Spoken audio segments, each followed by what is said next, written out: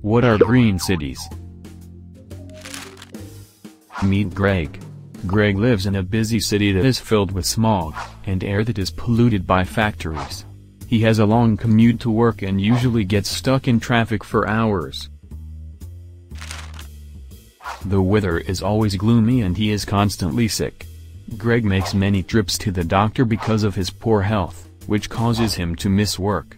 Greg's boss is unhappy about all the sick leave. Greg can't afford to lose his job, especially since his healthcare is expensive. He realizes his city is making him sick, financially insecure, and really stressed. Many people around the world live like Greg.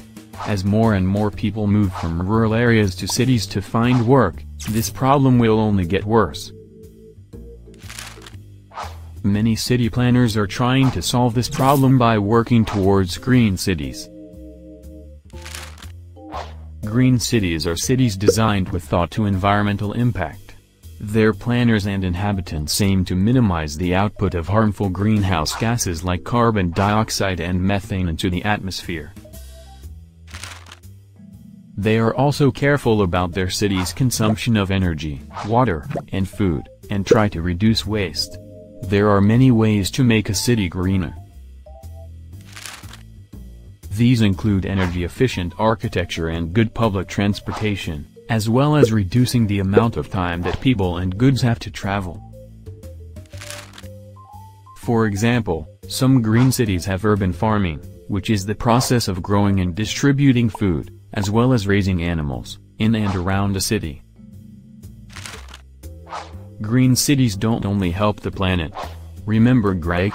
His experience shows that the cities we live in impact our health, happiness, social security, and many other aspects of our lives.